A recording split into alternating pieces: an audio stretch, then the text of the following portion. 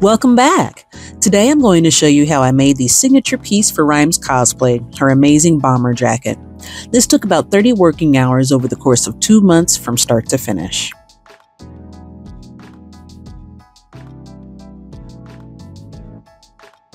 I used Mood Fabric's free Avelia bomber jacket pattern for this. My normal coat size is an XL or 14-16 depending on the brand. Though the size range was inclusive and I printed it to the proper scale measurement, regretfully the pattern runs small. It still worked out in the end though. Next up, it was time to cut out the materials. The black fabric is matte satin from Fabric Wholesale Direct. For the jacket, I cut out 2 pieces of the back panel, 2 pieces of the front panel, and both sleeves. I also did cut out pieces for the zipper in the sleeve cuffs, but wound up making several creative changes. The pattern itself calls for stretch knit pieces for the collar, hem, and sleeve cuffs, and because of the complicated design Ryme has on both the collar and the sleeve, I opted to omit those.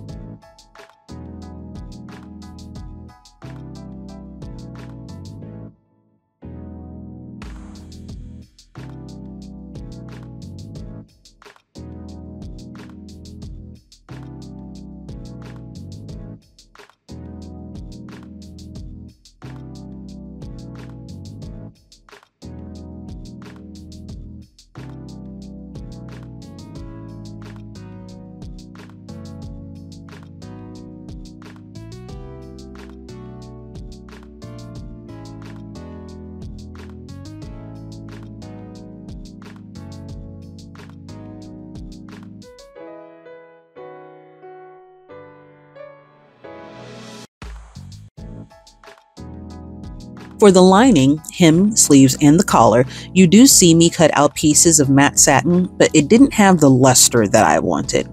I opted to go for a very difficult metallic foil fabric instead.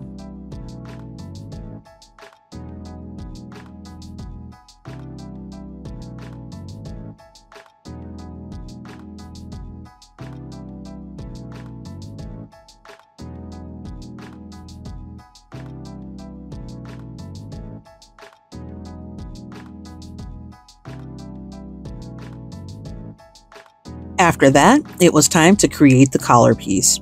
I used a grocery bag for pattern paper and lightly taped together the back and front pieces of the Avelia pattern to get a measurement. I sketched out a design first, but changed my mind midway and started over. I watched Casey Renee's collar video for her Glinda cosplay for some additional tips and support in constructing the collar how I wanted it. Ryme's collar has ridges every 1.5 inches or so, and it stands up while the jacket is open. My idea was to sew the collar with a piece of black fabric and a piece of the gold, stitch around the top and sides to leave the bottom open, turn it inside out, and stuff it with craft foam. Because the gold fabric is very fragile, I didn't want to include any kind of wire either, just hopes that this would work.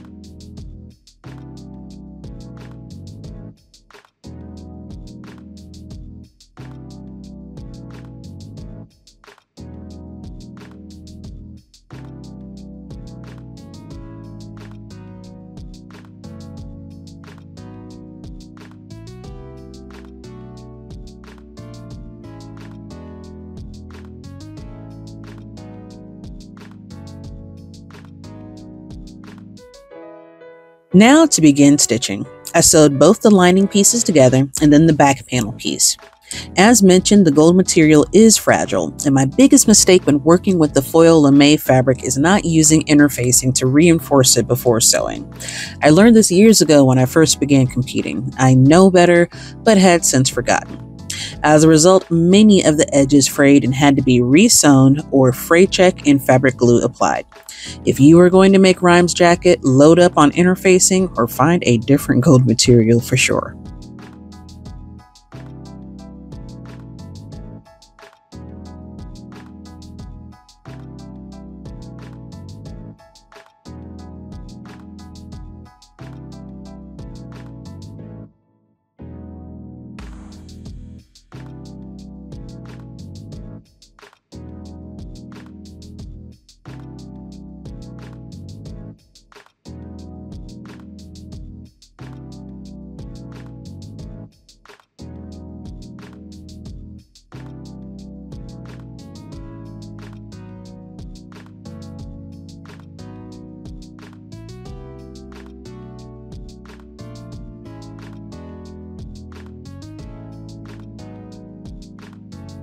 I also made sure to press the wrinkles out of the gold lame before stitching everything permanently.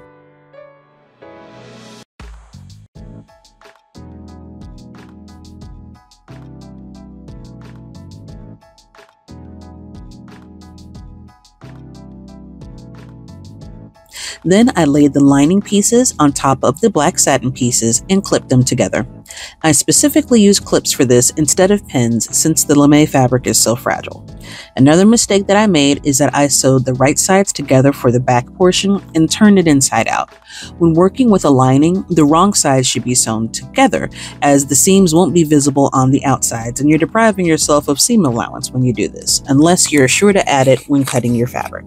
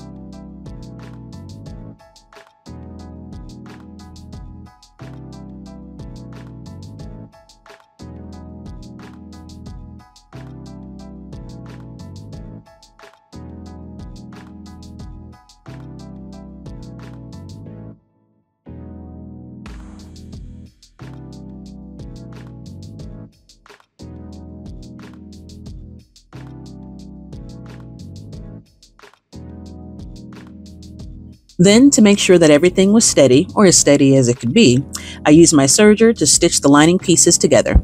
After serging is where you can add some fray check or fabric glue to help keep everything neat and tidy and avoid the frayed edges.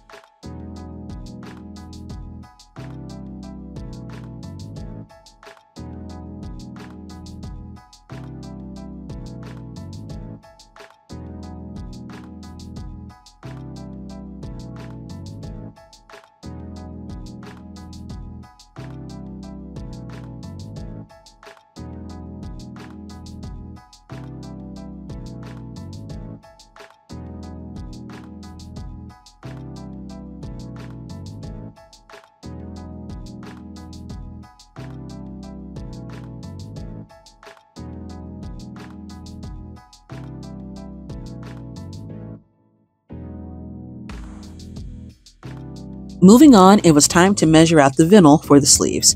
I had leftover heat transfer gold vinyl from another project, and off camera I measured the sleeves and the shoulder seams of the pattern to see how long the pieces needed to be. I left them about 1 inch wide, but cut short pieces for the shoulder seams and 25-inch pieces for the sleeves. There was a smidge of overlap as well, just to make sure that I didn't cut it too short. I used a razor blade and my sewing ruler to make the measurements and the cuts so they were as precise as they could be.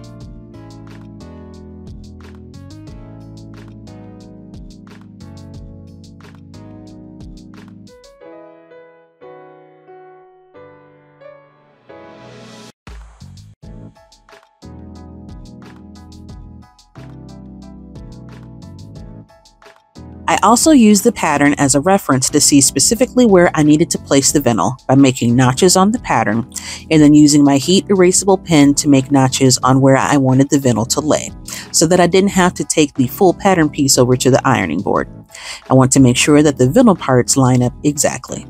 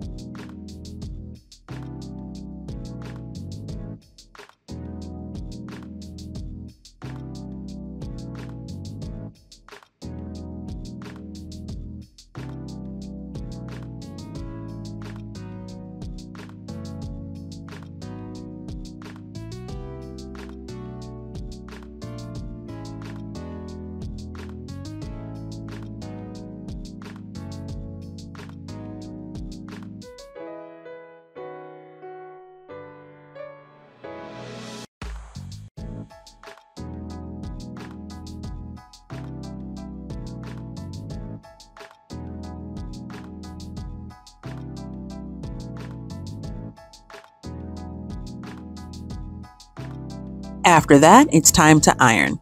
I increased my iron's temp to the highest, used a pressing cloth, and then placed my cuts of vinyl where I had marked them. The good thing about the heat erasable pen is that the markings disappear once heat is applied. As mentioned before, there was a little bit of overlap for the vinyl, in which I cut off the excess and then reinforced again with the iron and the pressing cloth. I also have a Teflon ironing sheet specifically for when I am ironing anything that's adhesive so that the glues aren't transferred to my ironing board cover. Teflon is a non-stick, so any glue residue that winds up on it literally wipes right off or scrapes right off. I may or may not have ruined a couple of ironing board covers before I discovered this.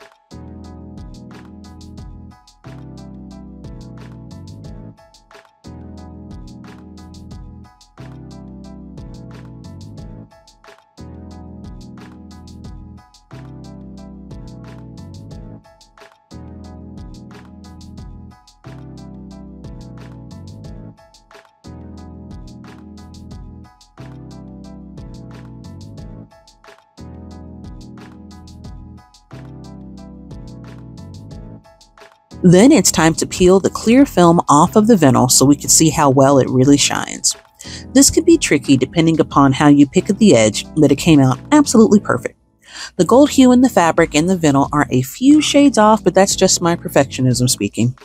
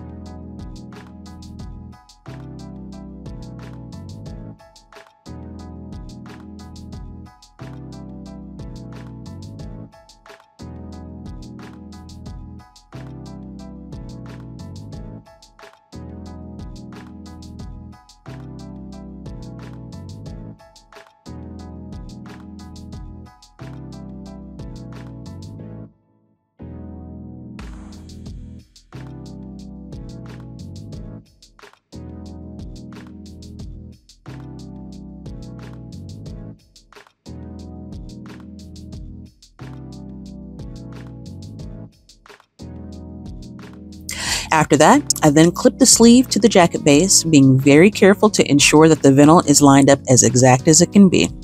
From here, I will serge the sleeve to the jacket.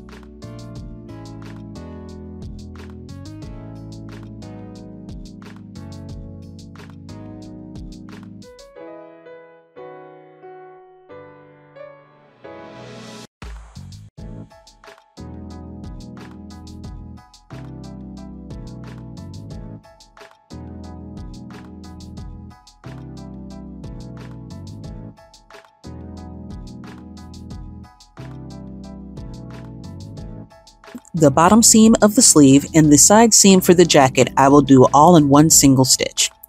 Because of the sizing on the final product, the inside seams definitely needed some reinforcement. I also realized at this point I hadn't included any pockets, which hurt my soul, and I had a full list of things I would do differently for whenever I made this jacket again.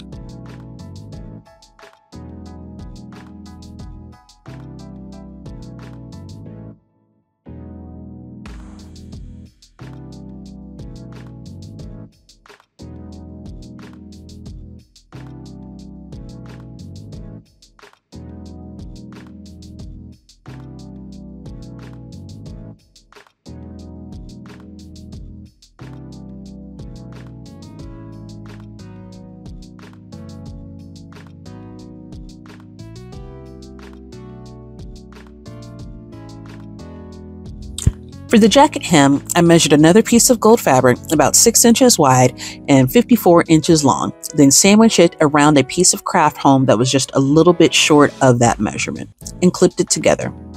I got this method from the hip rolls that I make for my Sailor Scout cosplays.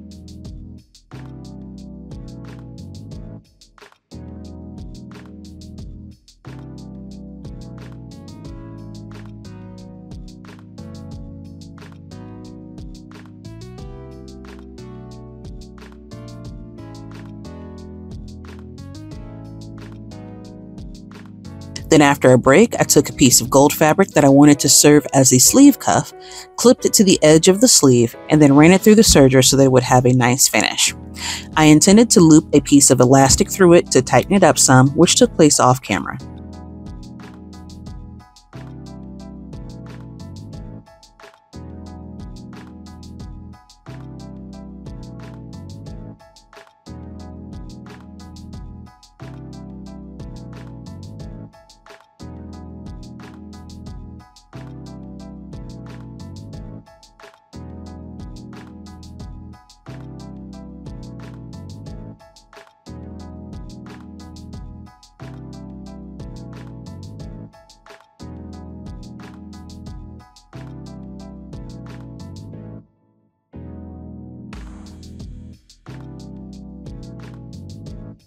The coat hem I ran through the serger to clean up the raw edges, and then took my ruler to mark every 1 5/8 of an inch across it. I don't know how I came up with the measurement, but it looked good when I eyeballed it. This is where I would sew a seam to give the hem those square looking ridges that Ryme has. This was super tedious and took a lot of time, but again, my goal for this cosplay was to be as accurate as I could to her appearance in the game. Just take your time and go slowly.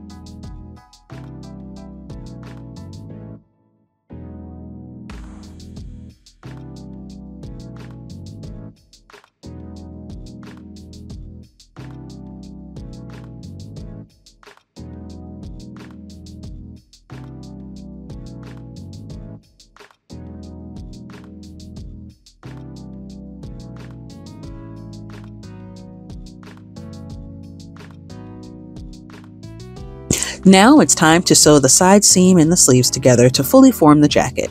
This method of finishing a garment is my favorite, just for the ease of application. It seems like we are really getting somewhere now. All that's left is the sleeves, collar, hem, and zipper.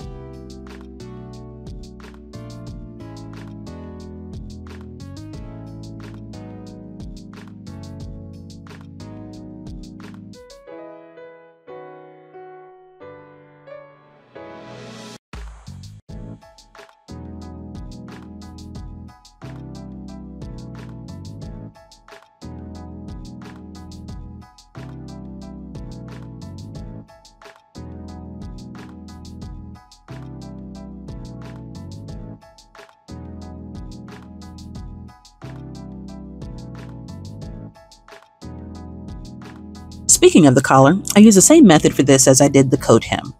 However, the markings needed to be adjusted a little bit since there are more angles than the straight up and down lines that the coat hem has. I started out with the 1 5/8 markings and spacing them either further or narrower as needed. Once done, the raw edge of the collar I sewed to the jacket and covered that stitch with some bias tape, and off camera I added the zipper.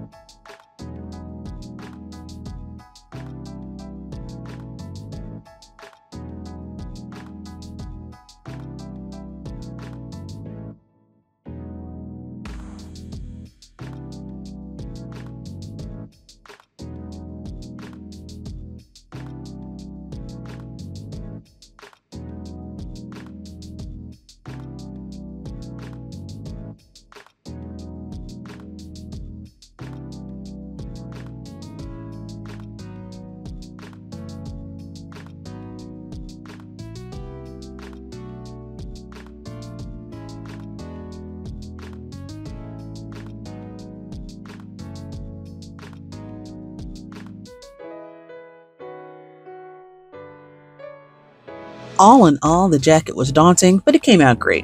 Plus, I took every mistake that I made this time around and remade the jacket for an even better version with pockets. Stay tuned for that video later this summer.